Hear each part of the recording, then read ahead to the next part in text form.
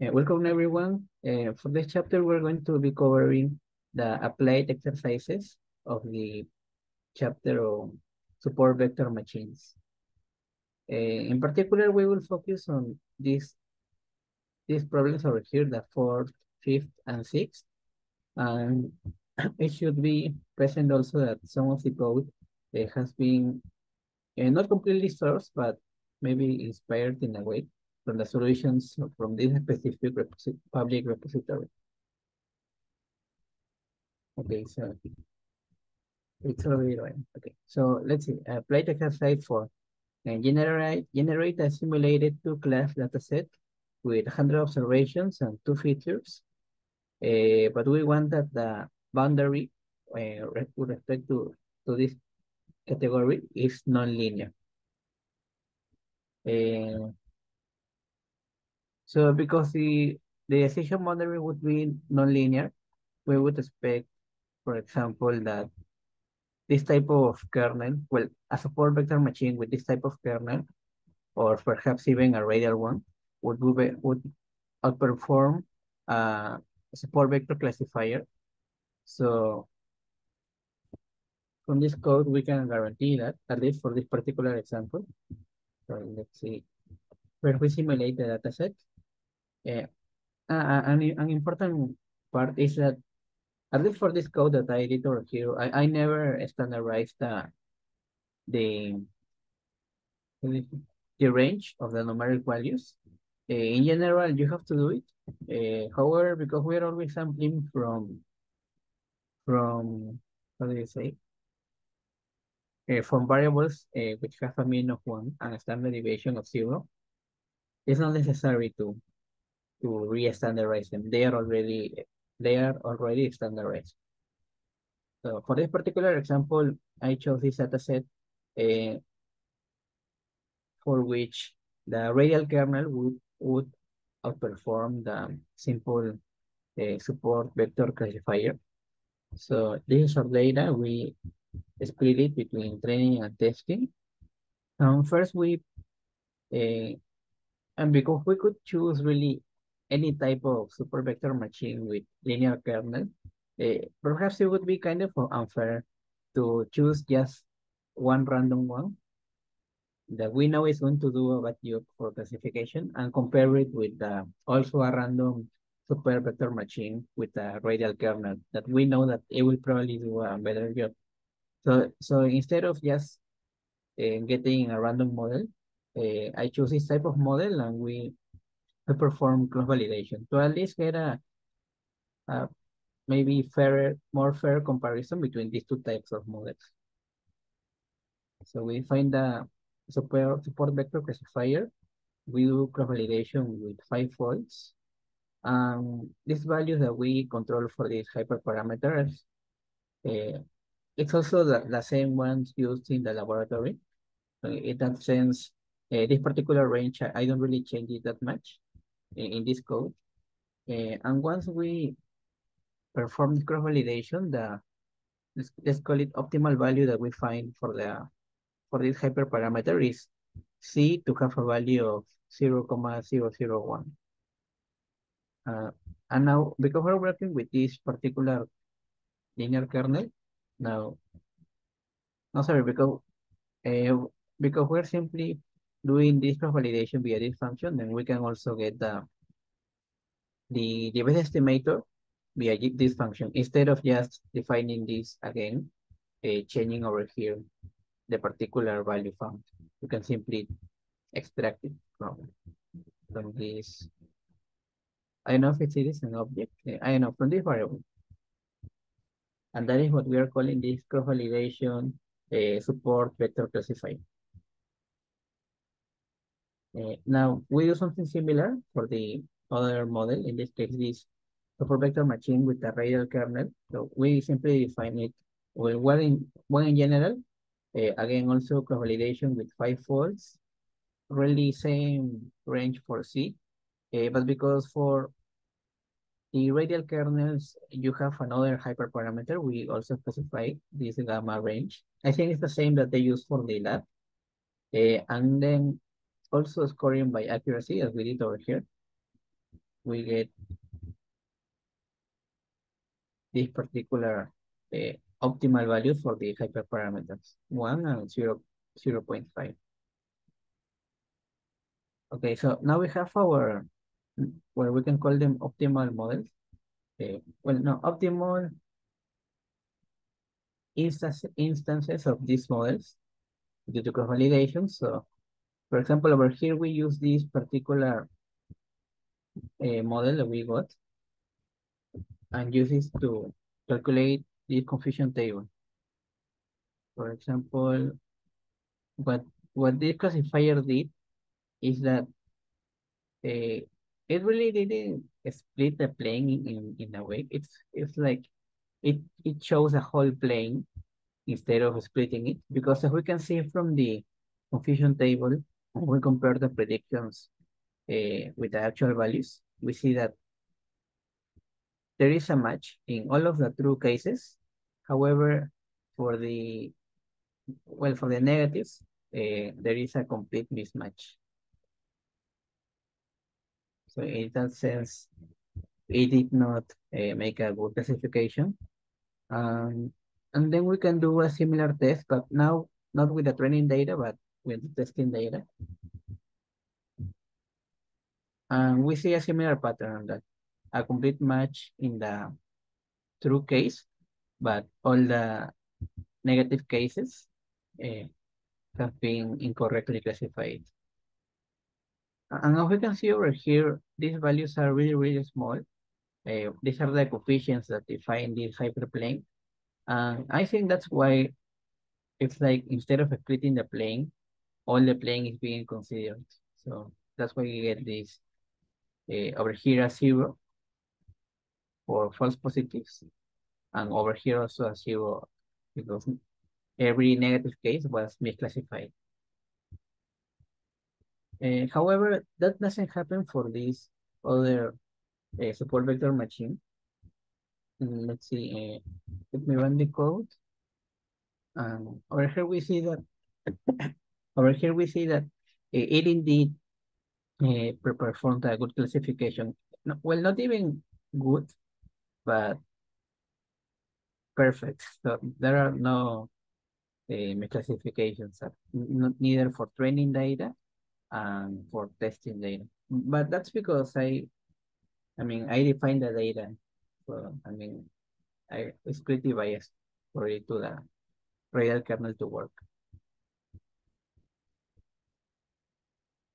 And that's it for exercise 4. We in fact could confirm that for this type of cases, the nonlinear kernel makes a better classification than the models like just a linear kernel.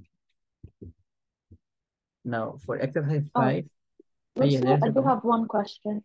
Yeah, I was just curious, what were the different, like they had X's and circles or pluses and circles. Did those mean anything in particular?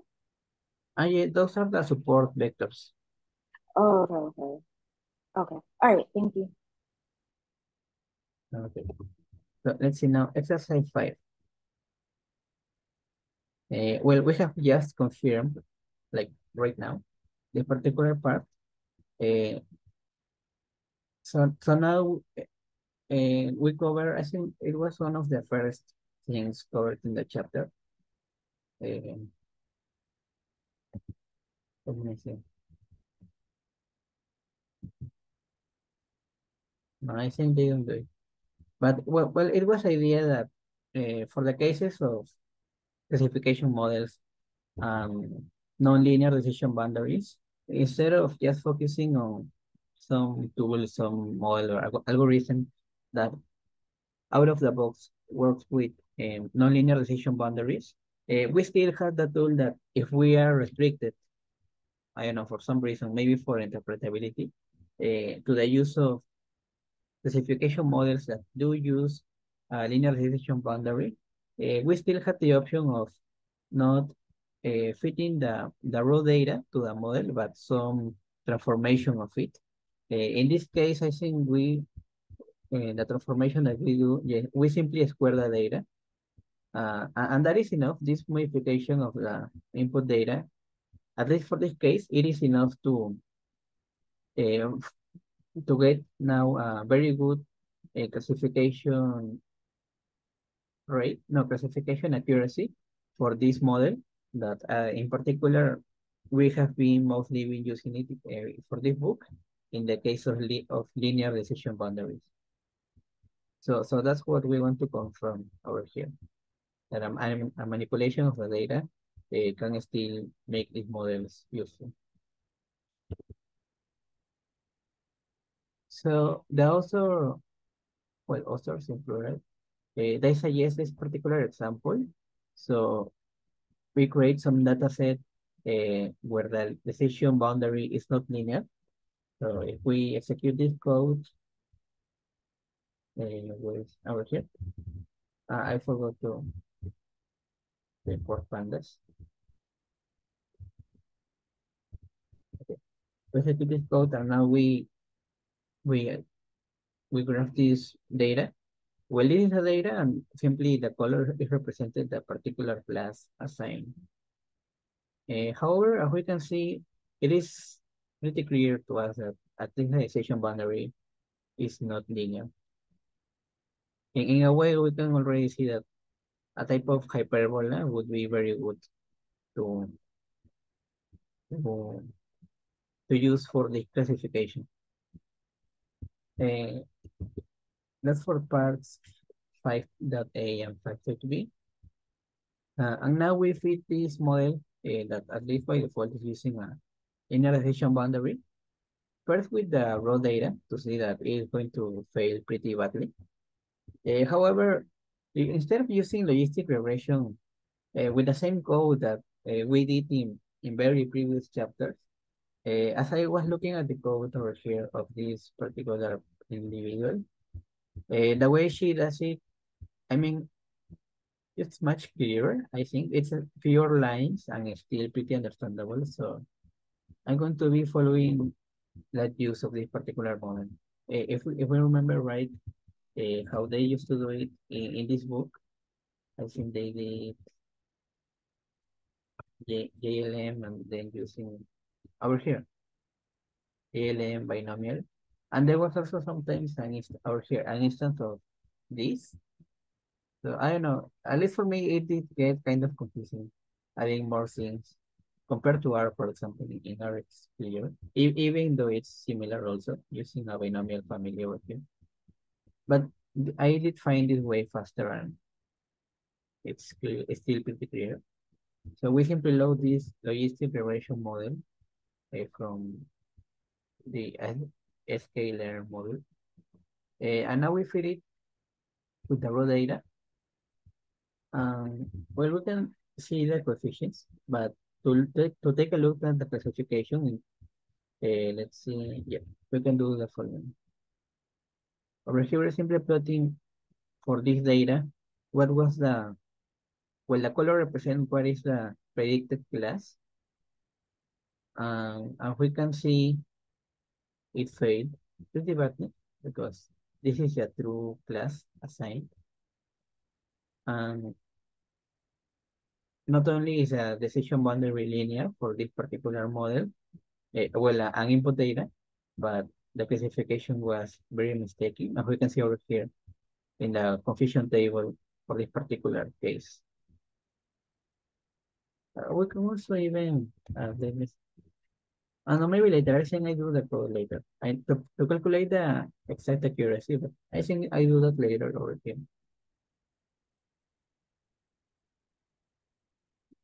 Okay, so that was the first part, using the model with the raw data. But now what I mentioned about modifying the input data for the decision boundary not to be linear. In a particular case, because we know that the data was created in a, let's call it a squared fashion, as they do for the formula over here. In that same fashion, I simply square the data with these two predictors, and now the same model is being fitted with these squared values. So we do that, They ask us to now look at the predictions for this case of nonlinear logic. And as we plot those, let's see. Well, first a confusion table for this model, and we can see now there are there are quite a few, now the errors are, there are only a few of them. In this case, only 20 cases of misclassification compared to over here where we had almost 300 misclassification, misclassified observations.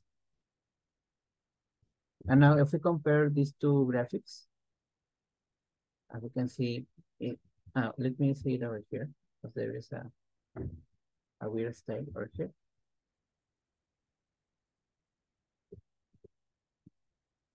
Yeah, for the first case, it failed pretty bad in the classification.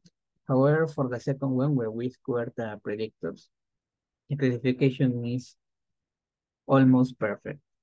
Only 20 cases have been classified wrongly. No, mis. How do you say it, misclassified? Is it that misclassified? Yeah.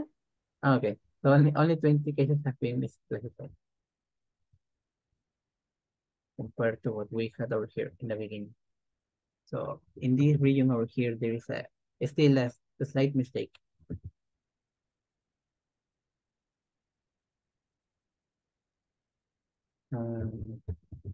Well, and that's it for the case of using models that typically they have a linear regression boundary. Now we compare that case of transforming the data to simply using the raw data, but with a model that, we're still in the case of linear regression boundaries. So for this support vector classifier, we are also going to see quite a big error rate for the classification. So to keep the code similar, our input data, I'm going to call it X train and the response Y train, even though it's not really training because there is not a test, there is no test. But it's still only to be able to copy paste the code from the previous exercise. So we fit the support vector classifier, and similarly 5 folds and the same range as in the laboratory for the. Also, I'm also comparing by accuracy. And what we get, let's see, it's a optimal hyperparameter value of 10. However, if we plot the the observations with their predicted class, something pretty weird happens. I wasn't sure how to interpret this. However, I mean this graphic.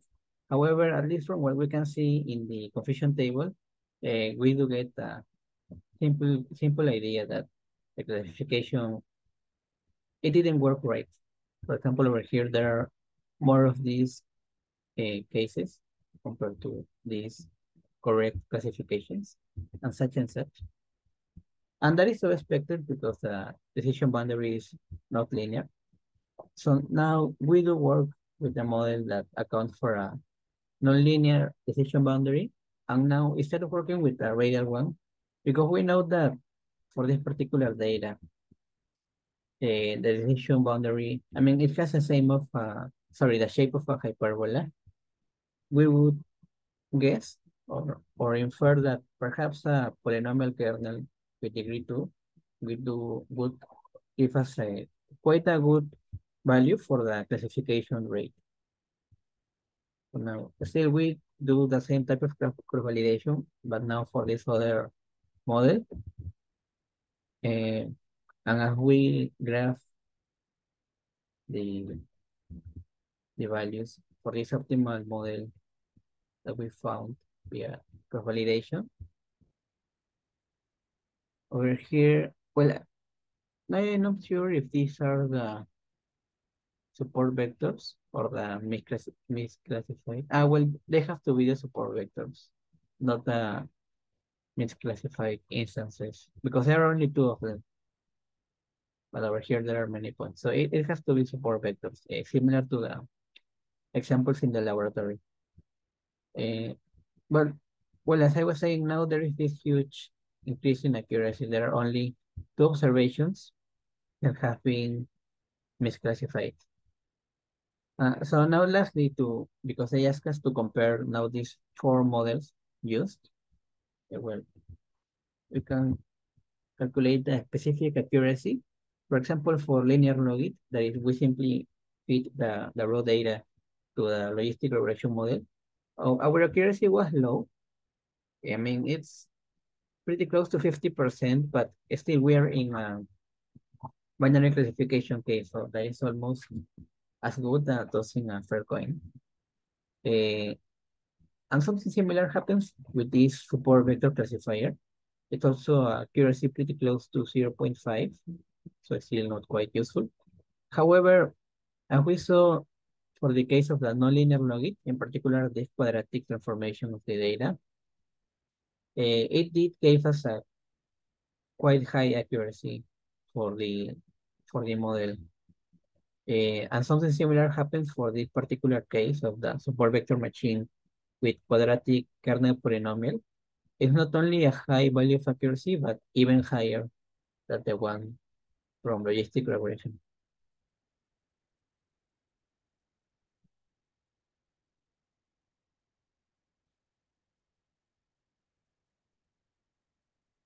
Now, for exercise 6, in this case, well, for this exercise, I did use more closely the code from here.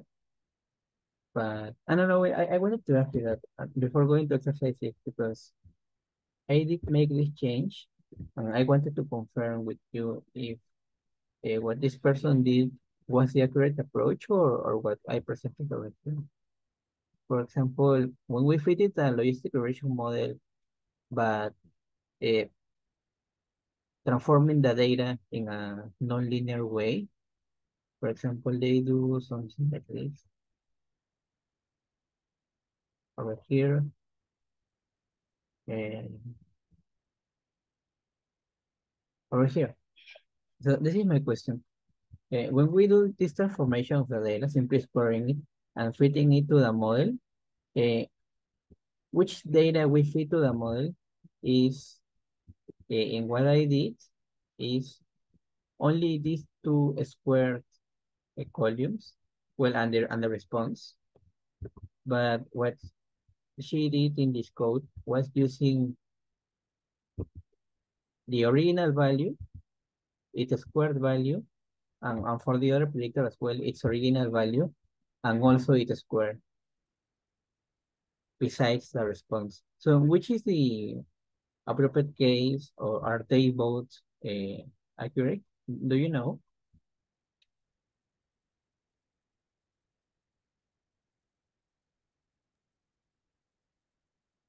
Lucio, I would say that the approach that you took, squaring each of the predictors and then fitting those transform predictors with the response, I think is the one, is the is the logical one. I will have done the same way. Okay. Okay. I don't know if it differ because what she's doing is dropping the Y to that data frame. Yeah, she's basically doing this one, right? X1, its transformation, X2, and its transformation.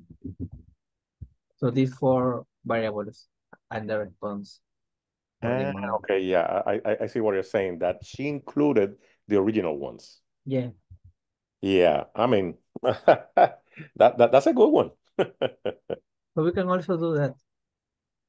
Yeah, usually when I do my transformations, for example, if I do a log transformation, I try not to include the original one, okay? Because depending on the model, there could be some collinearity issues between the original and the transform, feature. So usually when I, for example, I log transform a variable that is very skewed. For example, I take, when I'm modeling, I take the original and leave the transform just to compare, to compare the original with the model and then the transform with the model. I usually don't include both of them. Yeah, So also, I would do it like you did it the first time, that you transform your predictors and then you use the transform predictors, not added to the original data frame, right? yeah, and also because at least for logistic regression, we also expect independence, right, of the predictors. Mm-hmm. So we already lost that, including them. Right. Okay. And you could have a collinearity issue. That's the problem. Because logistic regression, as linear regression, is affected by predictors that are very highly collinear. Okay, you get an inflation factor. And that's why, in that case, I remove it. If I was using a tree base, maybe you could leave it there. It won't really, do damage, do that much damage to the model. Okay, interesting. So it has to be mostly if the particular model that is being used Right. has a issue with collinearity, right? Correct. If it's affected, for example, usually distance, algorithms, what they call them, for example, linear regression, KNN, even support vector machine, in the linear mode, polynomial mode, they get affected by that because, they are computing the distance between that point and a reference. It could be the mean, it could be the support vectors, etc. If that calculating that distance, they get affected by collinearity. The tree base, they don't get affected because they're not using a distance from that point to a reference. Okay, they're using spaces within the universe of possibilities. What you just said also make me think. Mm-hmm. For example, in this case, where we Right. use this kernel, polynomial kernel, Mm-hmm. we didn't have to re-standardize the data because it's the same. Right. So it's like it's saving us also on a step that maybe or not necessary. Yeah, usually where you want to scale the data is when the ranges in the predictors are really different. For example, let's say you're comparing age and one is the age and the other is the salary. So usually the age is going to be in the range, let's say from 20 to 90, right? But the salary, it could be in a range from 20,000 to 200,000. So there you have to scale. You scale your data because the salary has a much bigger range than the age, and that's going to affect, a distance algorithm. Okay. But if they are in the same range, you don't need to scale it. Okay, thank you for the clarification. Mm-hmm. Okay, so that was my main doubt for Yeah. exercise 5. So now looking at exercise 6, let's see, it says in a section of the book, it claimed that in the case where data is just barely linearly separable, SVC with small value of C, well, that may classify as a couple of training observations, may perform better on test data than one with a huge value of C, which does not classify any training observation. So now we want to verify this for some particular data where it is also barely linearly separable. From what I saw online, like examples uh, of data that fit this criteria, the one that I preferred was the one also that she created over here. So that's what we are going to be using for this part. We generate data with two predictors and a response in a way that the classes are just barely linearly separable. So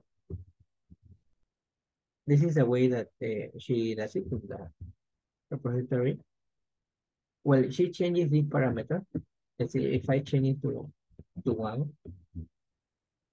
Now these points almost collide. I think they do collide. No, I don't know. When I change it, it did collide. Maybe it was for a lower value. Yeah. But for this particular value, I did like the way it looked. It seems to match the criteria or barely innerly separable. In this case, via this line, this hyperplane. So this is our simulated data. Now, there is a comment. When I'm going to select, okay, send you Ricardo. Okay, so now we have our data. Let's see, it says compute the cross-validation error rates for this for a support vector classifier within a range of C values. This range is going to be the same one that we have been using across the laboratory. And now we're going to check how many training observations are misclassified for each of the considered C values. And what is the relationship with the cross-validation error update? So we specify these particular values of C. Still we do cross-validation, and the main change is that over here we also choose 10 false instead of 5, only because if you use 5, the hyperparameter, I think it says it's 1. However, if we do 10 or more false, it changes to, I think it was 10. So in order to get probably the most accurate hyperparameter, we are going to be choosing 10 false. Also scoring by accuracy, but now we do want this data to be returned in this variable. So we do the fitting, and the return value is 1. So over here, if we choose 5, I think it was 10. Yeah. Okay, so let's leave it. Okay. And these are the relevant metrics that this variable outputs. Well, in general, it has a lot. For example, and it was CV results. All of these. However, the one that matters to us right now, the big ones, the mean test score and the mean training score. And as we can see, they are arrays of 5 elements because we are considering 5 particular values for C. So now simply to get an idea, right, to compare these two arrays. Well, I wanted to do a simple line plot, but I don't know how to do it in Python. I didn't want to do it in plot lines, so I just use this graphic over here. No, I think it's okay over here. Okay. So let's see, in this lower part, we have the mean training score. And in the upper part, it says mean test score. I did want to discuss this with you, all of you, because I didn't quite get what are we measuring over here? Because, I mean, what is a score? And does anyone have any idea about this graphic? How can we interpret it? What is the metric that you're using in the cross-validation? Accuracy? For accuracy. Yeah, that's the measure of accuracy. Okay, so mean For test each accuracy. of the, for each of the, instances, okay, of each of the hyperparameters. Remember, it's a mean because you're using a tenfold, right? Yeah. So each hyperparameter is going to be used in 10 different subsets of the data set, right? Yeah. Okay, because you're dividing by 10. And then those 10, they get, each one gets an accuracy score, and then you average it. And that's your mean train score, test score, depending on the data set, for each of the hyperparameters, choices that you, the hyperparameter choices that you that you inputted for the cross-validation. Okay, now I get it. So let's see. For example, over here, then we would have, and let me increase the size. Maybe it is a bit clear on that. Okay. So, well, what was the optimal hyperparameter value that we found? It was Yeah, I think 1. for 5, it was 1, and for 10 it was 1, and for 5 it was 10. Yeah, for 10 it was 1. It's And 1, that is yeah. the second case. So in this case, it Right. would be the second observation. And now we can see that is the case where the mean test score is the highest. I would Right. guess that that was the metric for which this value was selected. Although there are others.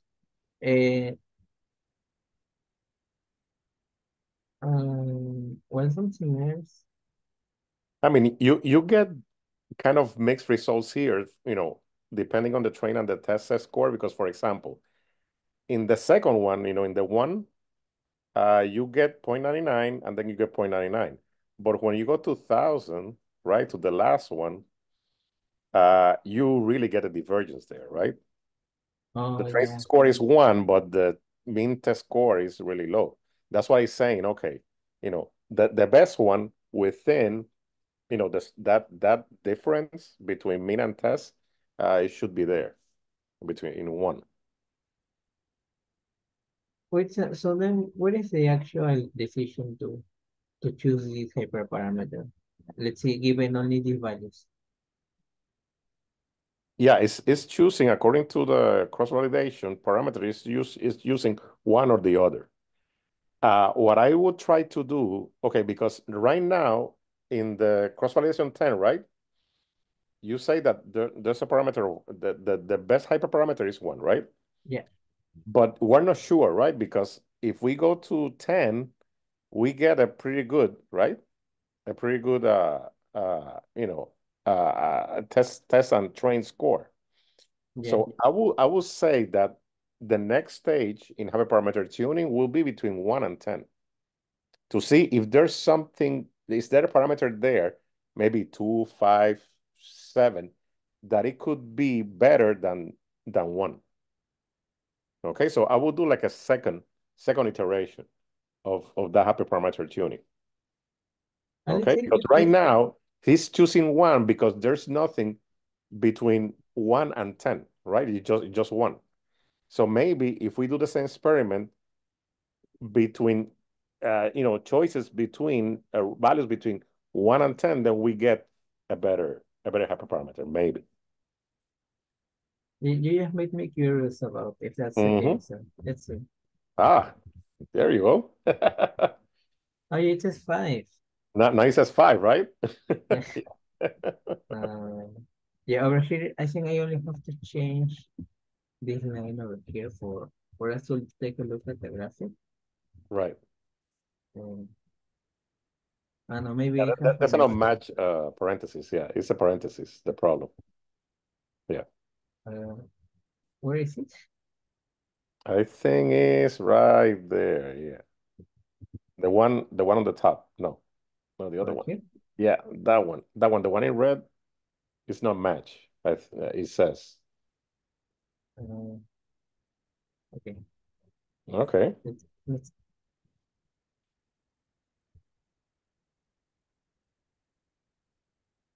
now. Okay. I think you have to change the labels. Oh yeah, you're right. Yeah, the labels. Yeah. How do I convert this to a string? Can I just do a string to array? Yeah. Okay, let's see.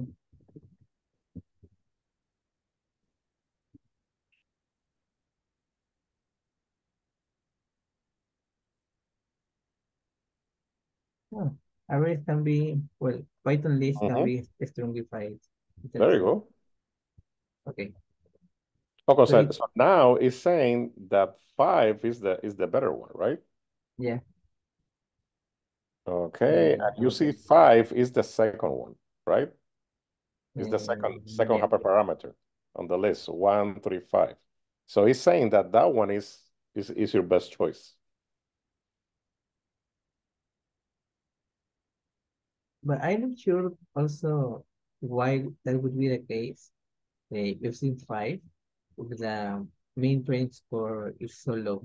I mean, I know that the test score is going to weight more, Right. but Right. still, like for example, 5, 7, and 9. No, 5 and 9, they also have pretty high mean test score, well, mean test accuracy.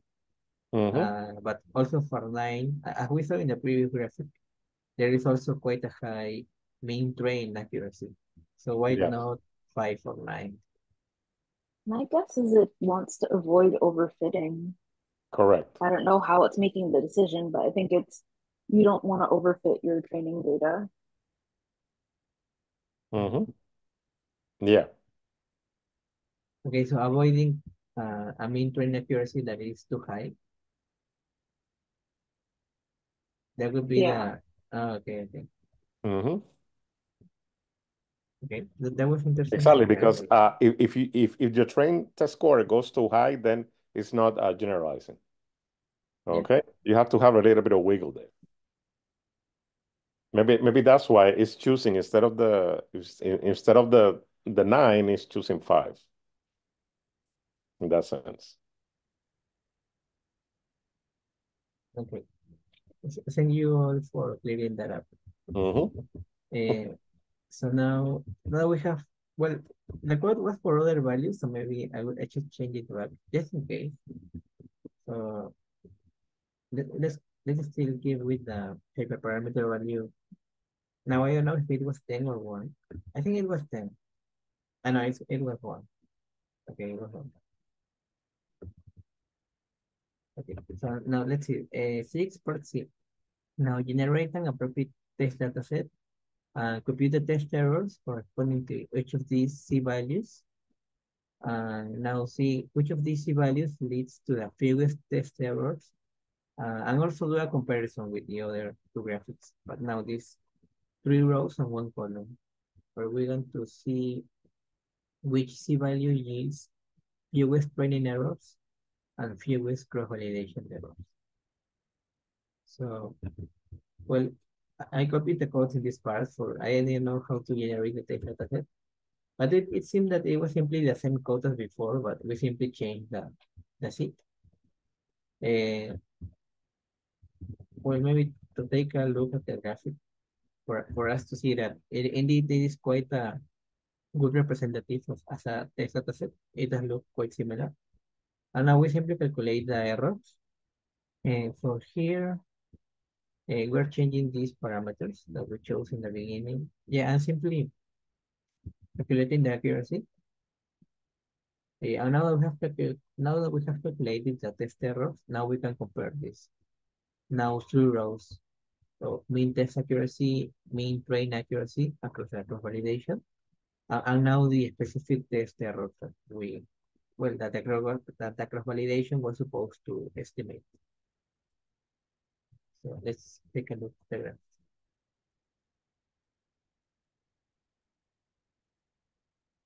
graph.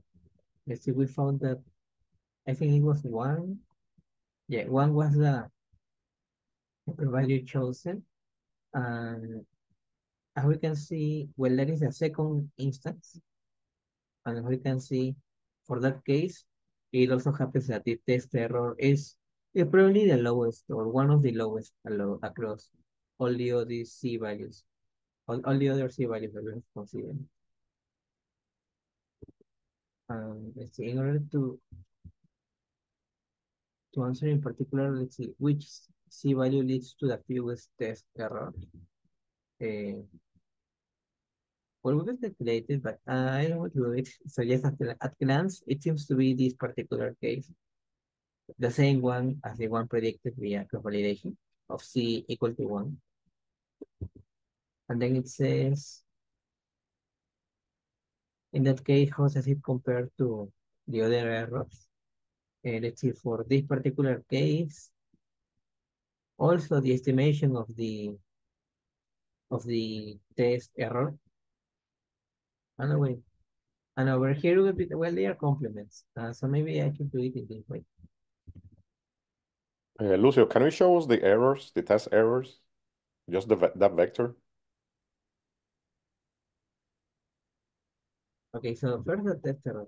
I wanted to do test accuracy for us to compare the graphic, but let's see, only test error first.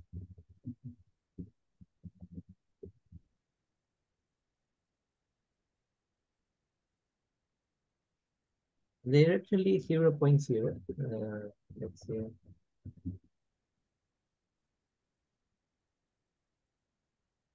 They're pretty much. Okay. You probably have to add more digits, like more like digits after the decimal. Because there's probably like minute differences. How do I do that? No idea. Yeah, I'm not sure. Well, let's change this to error to test accuracy. So we can compare quite simply the other graphic. Our here test.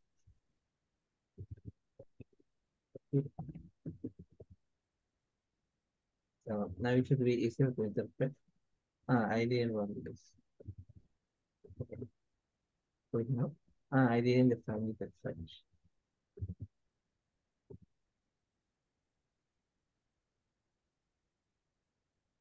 Okay, so now, there is quite a difference over here. In this case, the particular case of for C equal to 1,000, mean test accuracy is quite low. However, the actual test accuracy is quite high. So any idea why? Any ideas why?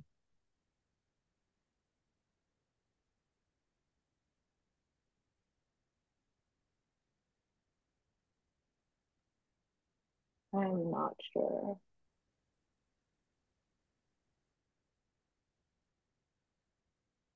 Well, that was one of the difference that we asked us.